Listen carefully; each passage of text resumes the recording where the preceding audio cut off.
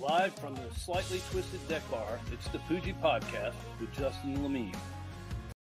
Very pleased to have our next guest join us on the show. Former Jacksonville Jaguar defensive lineman, spent some time within MMA, and now currently works as a Jax sports radio personality with ESPN 690 AM. So I want to welcome Austen Lane to the show. Thanks for being here, Austen. Dude, thanks for having me. It's an absolute pleasure. Awesome. No, the pleasure's all mine having you here. I mean, it's always exciting talking to former athletes, especially hometown team players. So I want to jump into that a little bit. Take me through your time kind of in the NFL, getting drafted out of Murray State, an FCS program. What was that like, going from being a first-team All-American to getting drafted in the 5th round back in 2010? Yeah, it was definitely obviously a crazy transition. You know, when I was at Murray State, I had zero aspirations to play in the NFL. It just so happened that I was surrounded by great coaches and great players, and they kind of cultivated the talent out of me. So by the time I reached my junior year, there was a good chance of me going to the draft, and going to the NFL and kind of fulfilling that dream and everything. As far as the transition, though, like I was blessed enough to, when my senior year, I got invited to play at the Senior Bowl. And that was like a last-second thing because a player by the name of Jerry Hughes out of TCU opted not to go to the Senior Bowl like the last second. So that Wednesday, they gave me a call, and obviously I couldn't turn that down. So I played in the Senior Bowl, kind of helped myself out there a little bit, went to the Combine, did that whole thing.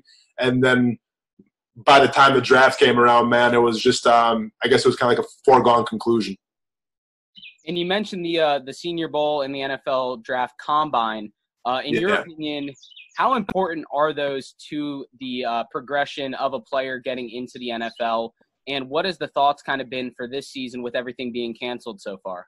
Yeah, so the Combine was kind of a love-hate relationship for me, right? Because you grew up watching it and everything, you know what it's all about, but nothing can really prepare you for it until you actually go through it. And, like, what I mean by that is, like, obviously I trained for the 40-yard dash. I trained for I trained for the broad jump. I trained for the shuttle. But, like, what I wasn't prepared for was, like, the crazy questions that they're going to ask me. Like a bunch of questions that I've shared them before. But, like, if you could kill somebody, how would you do it? Like, to me, that's not a really football-related question. So those things kind of threw me back a little bit. As far as the interview process was concerned, I thought they went okay. Truth be told, Jacksonville was probably my worst interview. It was my first one, and I was, like, super nervous. So, so that was kind of a thing. But thankfully, I must have passed something because they ended up drafting me. But overall, man, like, the Combine's important. The pro days that are getting canceled now and everything, those do carry some kind of weight, especially to the guys that are the smaller school guys that are trying to make a name for themselves.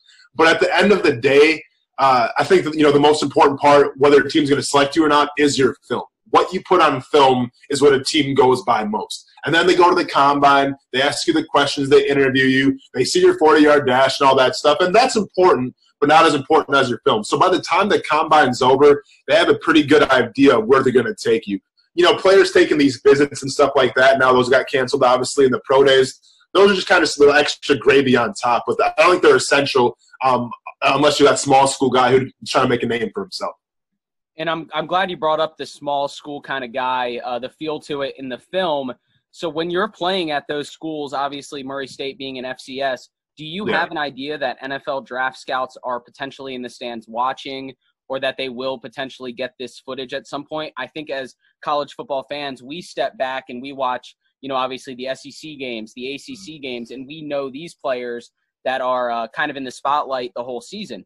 But what is it like being at one of those smaller schools playing throughout the season? Yeah, that's a great question, obviously. So, whenever you're at a small school like that, obviously the competition isn't to like an SEC. It's not to a Big Ten. So there's really no excuse for you not to dominate. Like if you want to get looks by the NFL, you have to go out there on every single play and, make a name for yourself. You can't afford to loaf, that's kind of like taking plays off because that will pop up. And as far as like having an idea of, how many scouts and things were that, I mean, even being in an FCS program, playing in the OVC, we played the smaller schools, but then once or twice a year we play a big school like Indiana. We played Louisville back when they're like number 5 or number 6. We played Missouri when they were like number 4, number 5. So I did play on some big stages, and that helped me out a lot as well. But keep in mind, I mean, even through your college season, scouts come in and out of the stadium, and like they do interviews and stuff like that. So literally, I would go in the morning because we had practice in the morning at 6:30. Go do the practice, meet with scouts after that, and then go to class. So it was kind of like an everyday thing or whatever like that. But as far as like knowing where the scouts are, you have a pretty good idea. But at the same time, I was the type of person that just wanted to have fun, man, and enjoy my junior and senior year. Yeah, and I'm sure that was easy to do considering you mentioned you didn't really have those aspirations for the NFL. So you just kind of went out there and did your best day in and day out. So it probably helped a little bit, take some stress off, some pressure off. But just some fun facts about Austen Lane being drafted for those watching at home. Was the first player drafted since 1997 out of Murray State when he got drafted in 2010. At the time was the highest drafted player out of Murray State until this past season when the Jaguars drafted Quincy Williams in the third round. So pretty cool remarks, I guess, for you being drafted in the fifth round and really kind of putting your talents on tape. So transitioning from football, you retired from football in 2015, and a few short months later, you move into the MMA industry. Tell me a little bit about that transition, going from football to MMA. Yeah, I mean, so obviously I always told myself that if playing ball started to feel like a job and I stopped having fun, that's probably been the moment I would try to walk away from it. And, I mean, I can go on for hours and hours about the politics of the NFL and stuff like that. But basically, what made my decision pretty easy was the last time I got cut from the Chicago Bears. And John Fox, head coach at the time, brought me in his office. This is during OTAs and everything. And he said that, hey, we're going to go in a younger direction is kind of what the quote that he used. At the time, man, like I was doing yoga. I was feeling good, man. Like I was feeling like I was in my prime. And he was telling me I was basically too old. I'm like, well, I'm 26, 27 years old. I feel fine, but this is the NFL. This is the NFL. So the reason I got involved in MMA was because when I was in Jacksonville my first couple of years during the off season, I would go to an MMA gym to, increase my hand speed. And it was an MMA gym. So after I started, doing boxing to increase my hand speed, I started doing jiu-jitsu, and that was good for my hips and everything. So I just gradually, every single off season, got more and more and more into it, to the point where when I was in Chicago my last couple of years, I was actually going to jiu-jitsu tournaments on the side, competing, even when I kind of violated my contract. So I would, win a tournament. I couldn't accept the prize money because it would violate my contract, so I'd just go out the back door and say, all right, we'll see you guys later. So I was doing that for a while. But to me, man, I had MMA in my back pocket because it's still that brotherhood.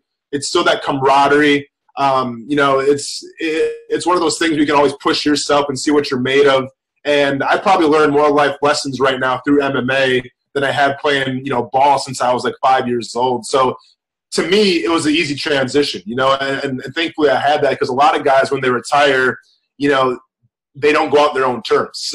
Someone tells them that they're not good enough, and then it is what it is. And a lot of guys kind of get lost because they don't have that fallback plan. Thankfully, I had the fallback plan of MMA. And so you're in MMA, and then you, I guess, come back to Jacksonville and get into Jack's Sports Radio. I still remember the cool moment when Brent Martineau, I guess, got picked up by 690 AM and announced you as his co-host, I guess, sidekick, radio personality guy. That was still a cool moment, obviously, knowing that you had played for the Jags and very personable guy with the fans. So it was awesome to have you transition into that. Tell me what it's been like getting into sports radio, if that was something you ever thought you would do. Hell no. And it's funny because I ended up going to school for journalism, mass communications. So, that was kind of in my realm a little bit. I never thought I'd really take it, anywhere. But it's a funny story, actually. So I'm back home on a snowboarding trip over Christmas break, and this was now 2 years ago. And I get a phone call from Brent Martineau, who I haven't probably talked to in maybe 2 or 3 years. And, Brent Martineau was obviously in, when I played on the Jags, he was always around, he was doing interviews and things like that. And, I don't really have a lot of memories of him because I never really interacted with him that much. We had one segment that we did at Adventure Landing, but that was it. But, what makes me stick out with Brent Martineau is the fact that my rookie year, I remember that, we were going through, it was the real hazing back then. So me and the rest of the rookies got tied to a goalpost. And then they proceeded to throw water on us and baby powder. And keep in mind, this is back my rookie year with Jack Del Rio. Del Rio, my rookie year, he did practices at 10, or I think it was at 8 p.m. and we got done at 10 for whatever reason. So it was their late nights. So we get tied to the goalpost, man, and pot roast, Terrence Knight goes, nobody get him out of there. And I remember looking at Brett being like, hey, can you come help me out, man? Because he's with the meeting. I'm like, hey, dude, come help me out. And Brett saw me and just turned his back and walked away, man. So that's always stuck out to me about Brett Martin now. But anyway, so let's fast forward then. So I get a phone call around my snowboarding trip around Christmas break, and it's Brent. And I thought he was calling to catch up. And turns out he was trying to offer me this gig with ESPN 690. And the way he put it was, you've always been a very talkative guy. You've always been very personable. You're easygoing. You can carry a conversation. And I want you as a co-host for ESPN 690 radio. And when he first asked me that, I was like, there's no way in hell, because I have no experience talking on the radio. I have no experience in that medium, really. And I was going to come on the show and just make a fool of myself. But the way he put it, man, I was in. And I'll never forget what he told me. He's like, you've been to a bar before? I'm like, well, duh, I'm from Wisconsin. Next question. And then he's like, well, imagine that you're sitting on a bar with some of your friends and you're talking sports for 3 hours a day. And at that point, I was like, say no more, fam. I got you. So that kind of gave me the confidence where it's like I'm not like the traditional sports talk host. I'm more of like the laid-back, rough around the edges type. But that's what I think me and Brett make such a great team, because we're completely polar opposites. And he'll be the first one to tell you that. We have literally nothing in common. But for whatever reason, we make great radio together. We have good chemistry. And that's what it's all about. Yeah, that chemistry really kind of comes through the radio dial when you're listening, and you got a good co-host like that, being able to bounce back and forth off of. So that's awesome that you guys got paired up. Awesome to have you back here in Jacksonville. But let's dive into some 2020 draft talk. Obviously, the NFL draft is still scheduled as planned. So teams are preparing for that, obviously in some weird circumstances. But what are your thoughts? Obviously, the Jags have 2 first-round picks. What do you think the Jags should do? What do you think they will do with that number 9 and number 20 pick? Yeah, so as far as the number 9's pick's concerned, there's so many ways you can go with this. And there's even rumors of possibly a quarterback talk, all right? There's no way that I want to see the Jacksonville Jaguars in the first round draft a quarterback. Whether it's Tua, whether it's Herbert, or for some reason they go after Love. Like, I just don't want to see that, right? Because, and I've been campaigning this for a while now, we don't know what Gardner Minshew is yet, okay? All we know right now is that Gardner Minshew probably had the best rookie campaign of any quarterback. So to me, I want to see that through. I don't want to draft a quarterback at number 9, bring him in, then all of a sudden it's like, all right, Minshew has a bad game, now let's go put Tua in, let's go put Herbert in.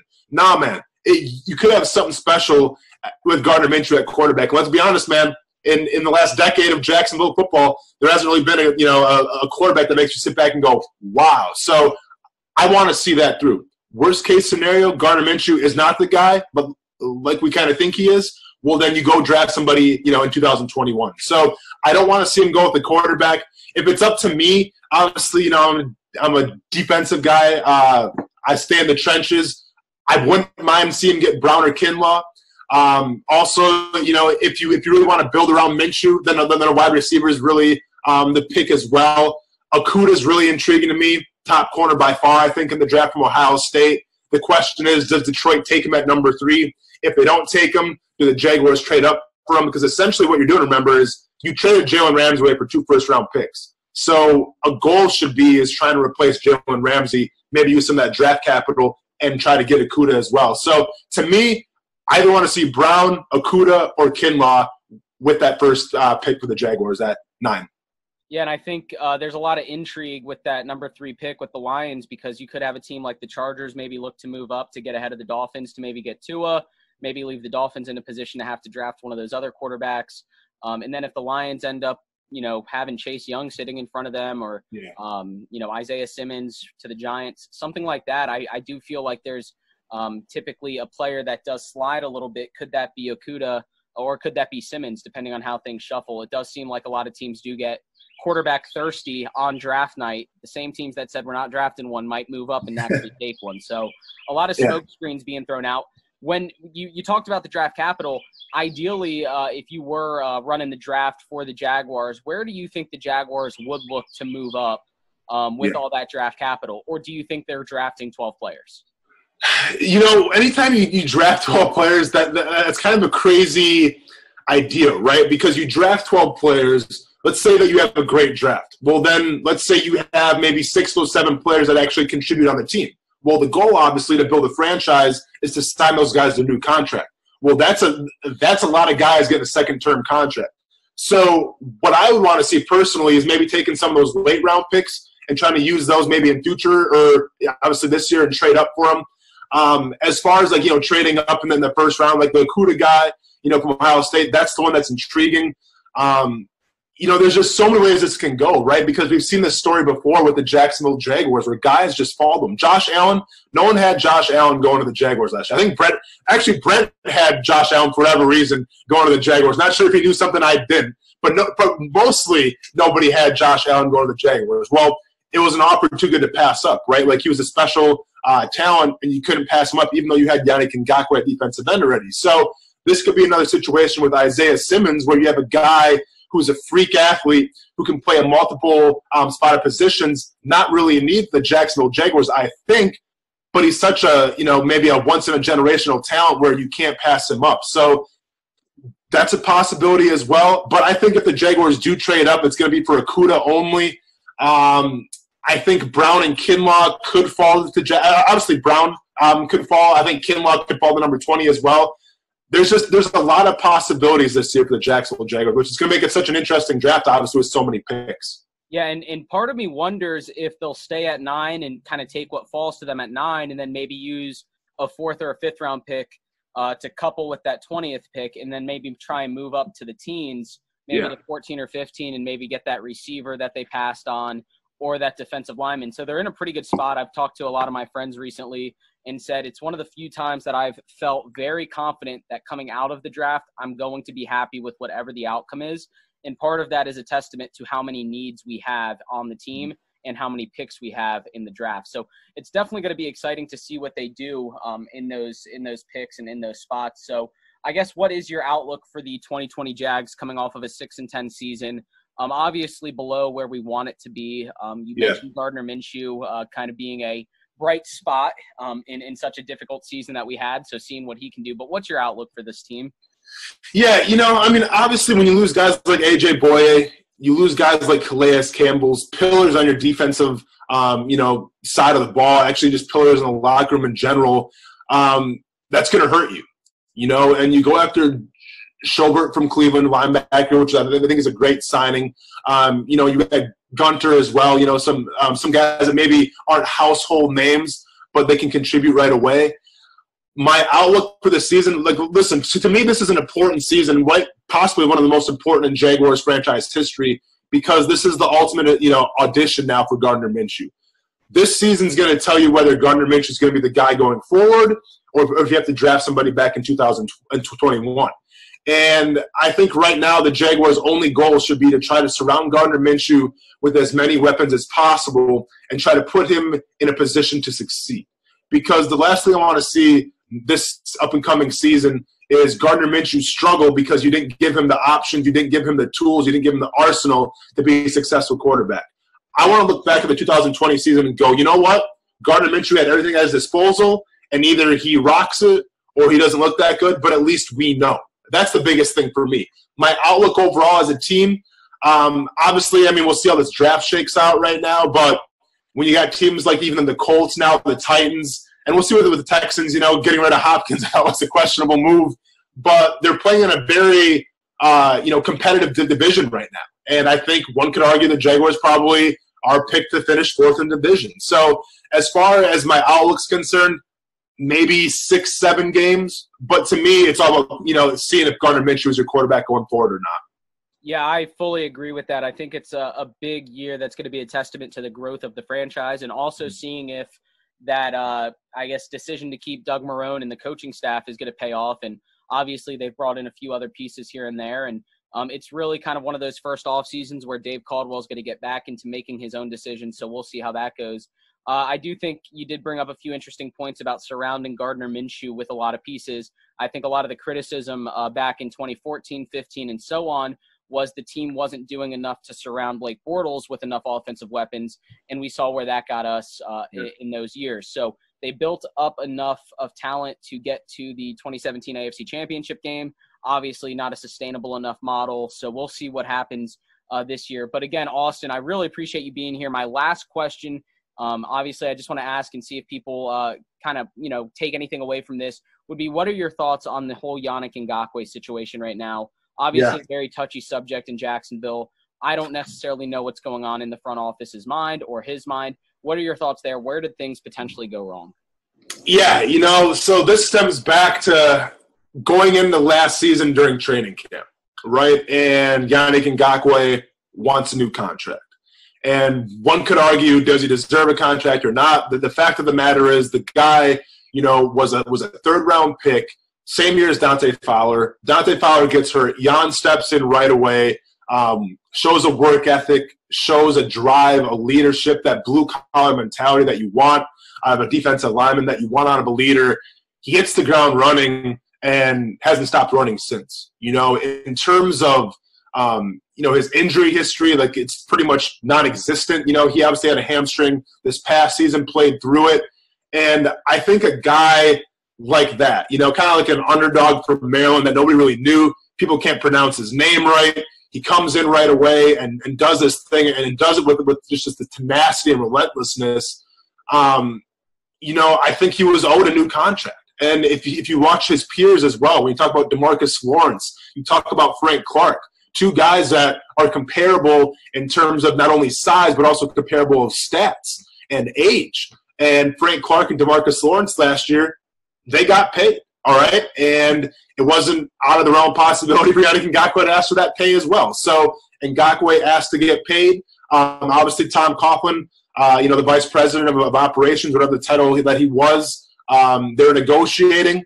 From my understanding, Yannick Ngakoue got lowballed an offer which was not $19 million, not even close to $19 million. Ngakoue's camp says no, and then all talks stop happening, and all of a sudden the chain of communication is gone. And to me, that's where it started. And then if you keep going through the season, you have all these bad optics happening for Jacksonville. You have Tom Coughlin saying we expect 100% participation here in voluntary workouts. That wasn't good. Jalen goes through his saga.